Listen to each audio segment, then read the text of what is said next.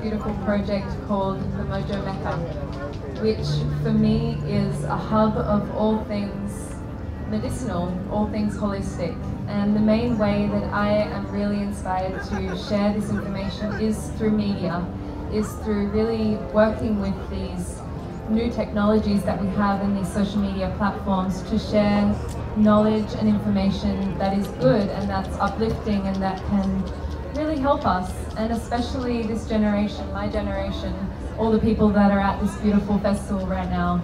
So I feel really, really grateful to be here and to be aligning with Global Village, which also holds that same intention of just giving people a source where they can come and feel uplifted and heal a bit more or learn some new information. So really grateful for Global Village and for Kate for having me here and allowing me this little slot every day to bring up people that I find inspiring to this stage.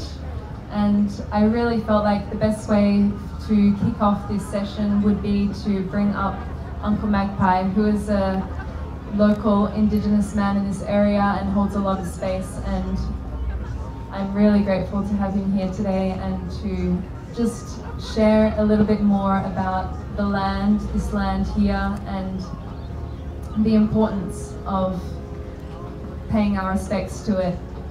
So thank you so much. My name is Magpie. I'm a local Minyangbal man.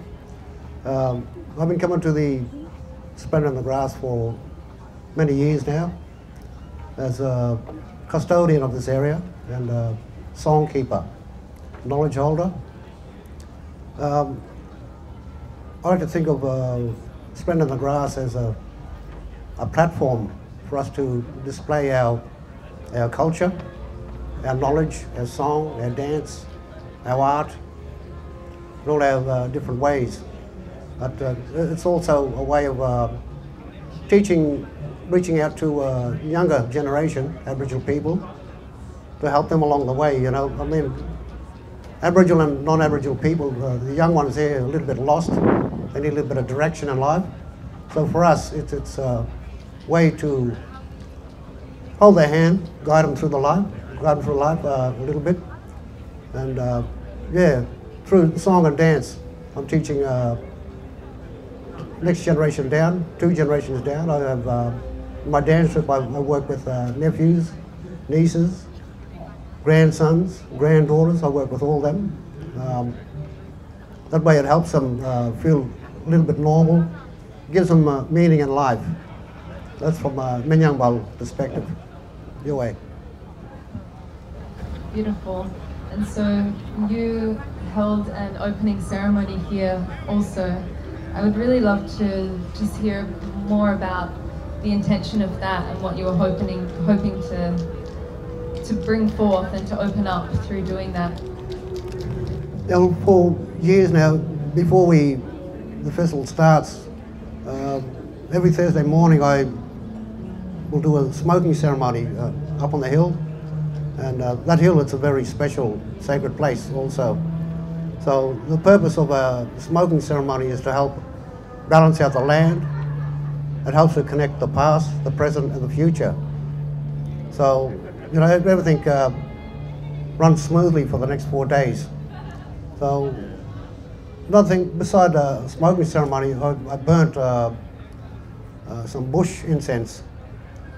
And what that does,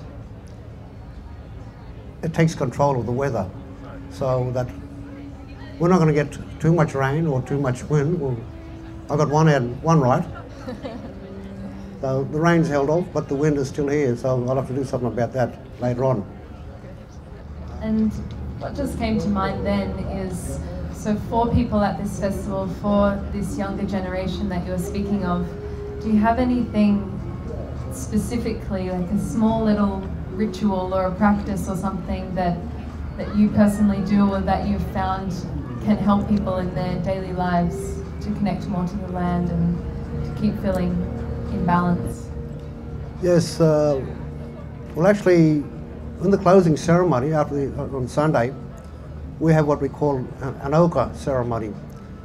what we do, we get as many people as we can, and we stand in a circle and we pass the white ochre around. And what everyone's going to do is take a pinch of the white ochre and throw it onto the earth.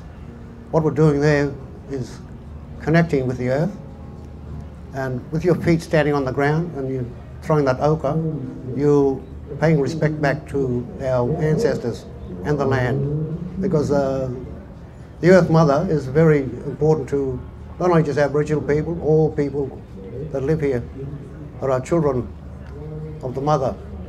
So we have to pay respect back to the Mother. So we do that through one way is doing through the ochre ceremony. That'll be Sunday afternoon, so I invite as many people as I want. We can come in and share in that ceremony.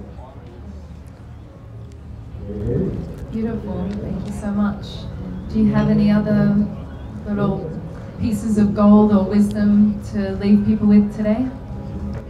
Yeah, look, they can come over to my art shop and buy some art of me, and so because in Aboriginal sense, art isn't just for art's sake.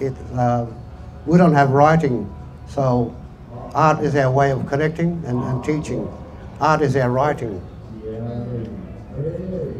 Thank you so much for being here and for holding this space as you do. Don't worry. Yeah, grateful to have had a bit more time with you. So thank you everyone for tuning into this little interview. You are. Thank you very much for listening.